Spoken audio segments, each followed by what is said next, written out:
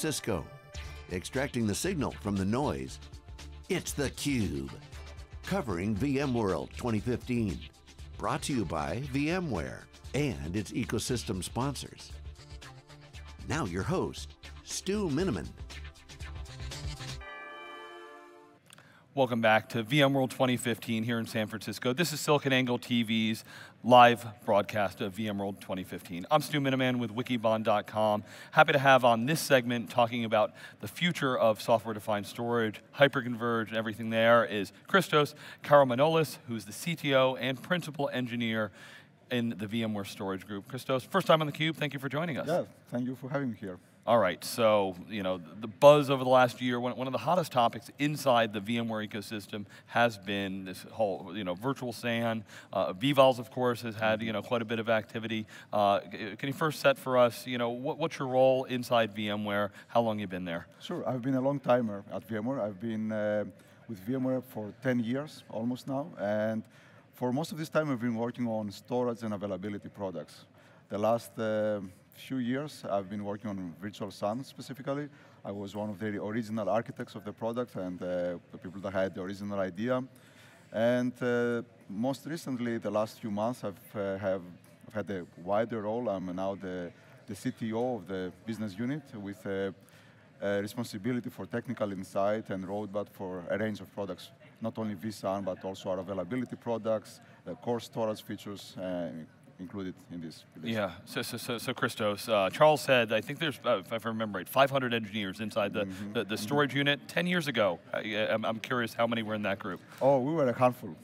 We could, you could always walk down the hallway to the engineer you need to deal with. So yeah, it has been a very big change in that respect, even though in the engineering teams, we still maintain a mentality of a small company, a startup if you wish, where everybody works closely with everybody else, and even though now we're distributed, we organize our projects in such a way that teams are very agile, they work very closely together. Yeah, so I mean, I think everybody that watches this space knows that VMware's always had a lot of storage pieces and interaction. Back to what happens with SRM, what's storage vMotion when that came out. But the role has become a lot more front and center when you talk about what's happening with vVols and virtual SAN. Can you just give us kind of your personal journey and insight as to that transition? Yeah, actually, this goes back many years. I would say probably sometime around 2009. Where we start thinking a little bit more fundamentally about what is storage, how is the industry evolving, and what do we see VMware's role being in this new world. And we made an explicit decision that we need to drive the narration, that we need to drive the industry in a direction we believe is the best direction for our customers, current and future.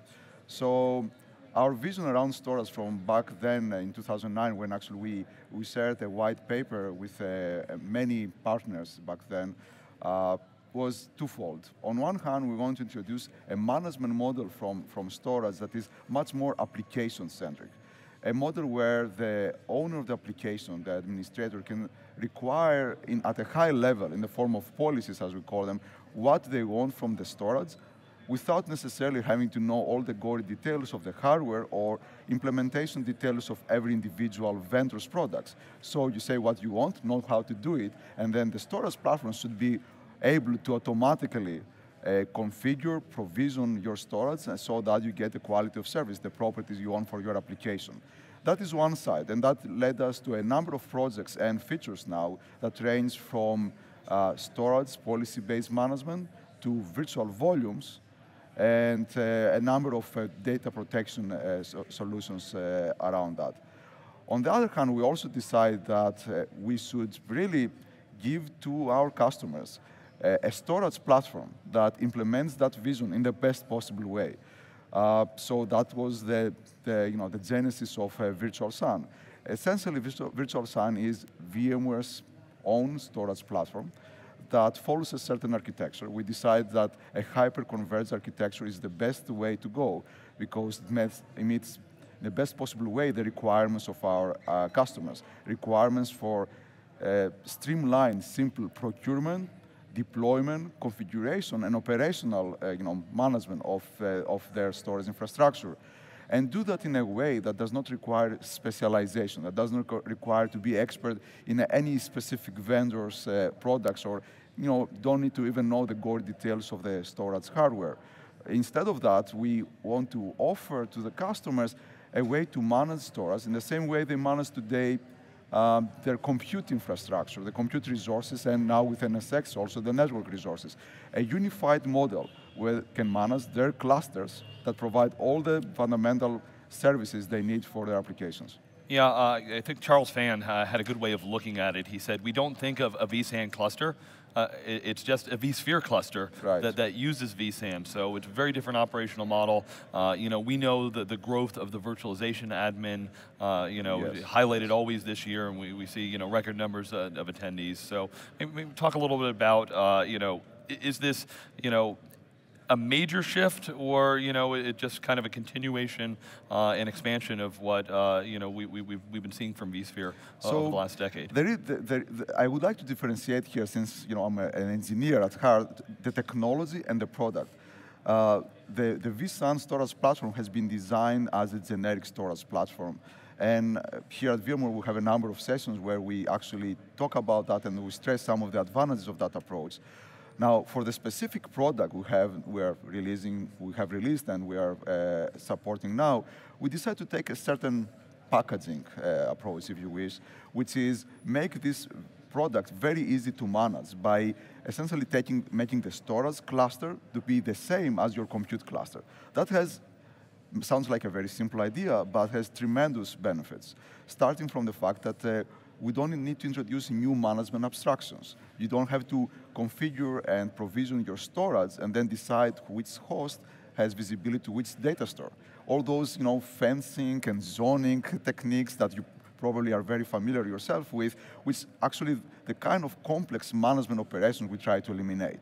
Moreover, by making this simple putting this simple constraint on the product, we allow management to be done with simple extensions to existing management abstractions and workflows, and even APIs that are extremely common among our customers, that they're used to write scripts or code that automate the management of their infrastructure. So with Virtual SAN now, we have added a few new APIs and extend a few existing APIs. So for the vSphere admin, this is a natural extension of managing their compute clusters.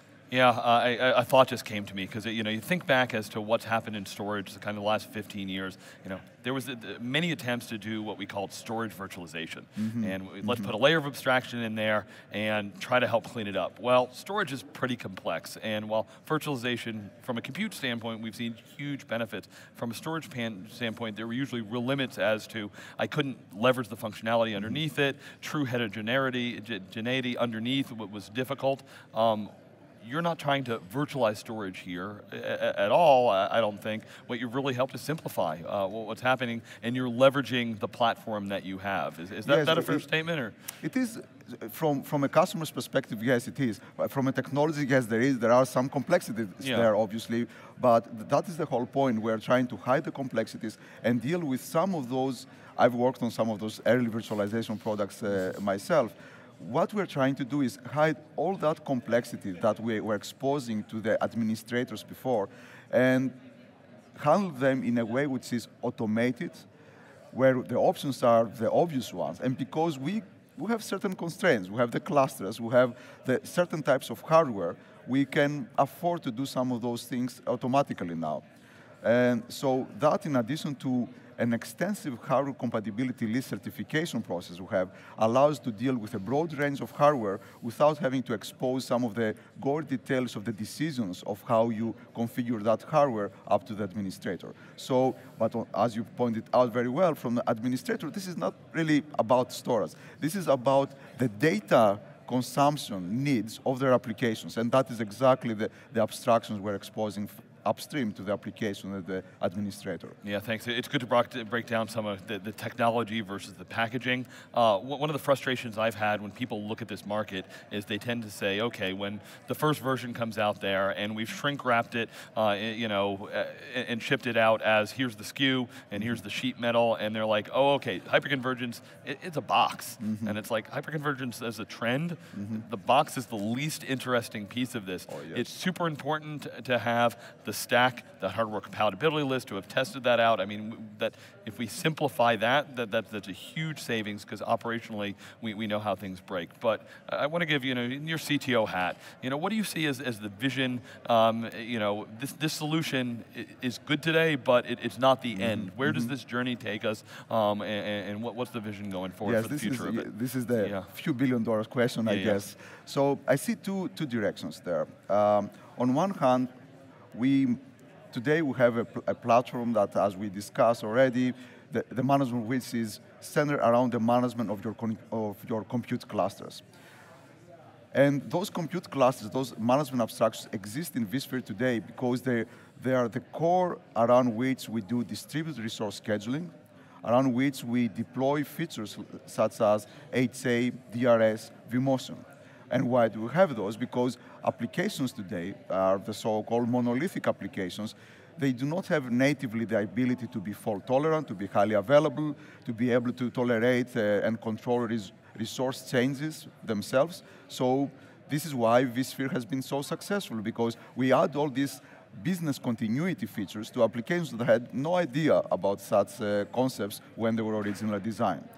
Now we're moving gradually towards a world of cloud-native applications, third platform applications, whatever you want to call them, where we see that the application, by definition, is more aware of the infrastructure, scalability, distribution, and even fault tolerance features are natively integrated in the application. So needs for things like DRS or HA are very different, or may not even exist in some of the new applications.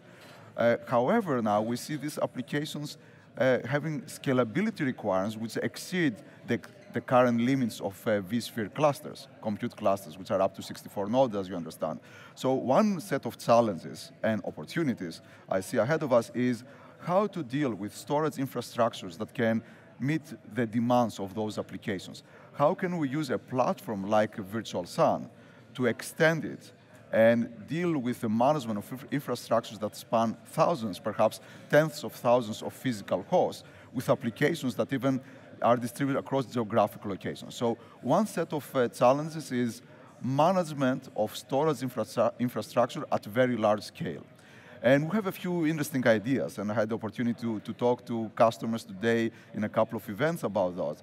On one hand, what we are exploring as we speak with a few prototypes in the lab is new management models where we collect and process a lot of data that have to do with the physical infrastructure, with the application workloads that run on that virtual infrastructure. We store them, we process them, and through that processing and analytics we run on them, we provide the users with a holistic view of their infrastructure, allowing them to zoom in the areas of interest, where those areas have to do with problems, and help them do troubleshooting, and help them decide what are the right remediation actions, or there is just awareness of how the application is doing, how it is evolving, and what are the trends they should be aware of so they're prepared in terms of investment in hardware, infrastructure, and so on. So that is one dimension. I'm very excited that we have some really cool ideas. The other dimension has to do with this consumption of storage. I said all these nice things about fine-grained, policy-based management, where an application gets the quality of service it requires without the administrator having to do any fine-grained configuration of physical hardware. Well, we want to take this model to go beyond traditional virtual machines with the virtual SCSI disks to a model where applications that use other abstractions, perhaps file systems, or native block protocols like NVMe, or perhaps even object storage like S3 and the similar types of storage, that they can really take advantage of a single platform with a unified management model along the lines of what I described a few seconds ago, but still be able to consume different types of storage and manage them with the same approaches. So that is the other thing. offer to the applications, for example, containerized cloud-native applications, file systems, distributed file systems that solve some of the critical problems that we know that address, image management, shared data volumes, and so on. All right, well, Christos, I feel like I'm looking back to my year 2 summary that I did on Server SAN, and one of the critiques I gave is current solutions today, they're using the same applications typically that sat in your traditional SAN or NAS environment, Absolutely. and they hadn't been, it's not the modern applications, it's not the, the cloud native, hugely scalable architectures. You laid out a bunch of the challenges there. Do you think we're going to hit, from a technology standpoint, the growth of those applications and the maturity of this solution set? Do you think they match pretty well? What's the outlook? Yes, that's a good question, which is what we all are debating here. But I believe at a high level we have the building blocks for the technologies that are required. I believe we have the ability to scale to infrastructures of thousands of physical hosts. We have the ability to provide the storage, even a shared model of storage with high availability ensured by the platform for cloud-native applications. Where I think the biggest challenge is, and where things really, make a difference, is the model of managing those infrastructures. And this is something which is a little subjective. That is something we have to develop in an iterative fashion, jointly with customers, and see what is the right model, because nobody quite knows these things today. With this, the few software development teams that have currently built such applications, they're very sophisticated, or they build applications for very specific environments. I think the challenge and the opportunity for companies like VMware is to develop a model, a management model that allows and facilitates many different software organizations from different companies to take advantage of these new ideas without having to reinvent the wheel from scratch. All right, well, Christos, really appreciate you taking time. I know you've been talking a lot this week, as of all of us, trying to keep our voices through the final sprint here. Lots of stuff to look forward as to the maturation, growth of this really important trend. So thank you for having me here. It was an opportunity to talk with you, and appreciate it. Awesome. Thank you for watching. We'll be right back, wrapping up day 3 here over the next couple hours here with SiliconANGLE TV's coverage of VMworld 2015. Thanks for watching.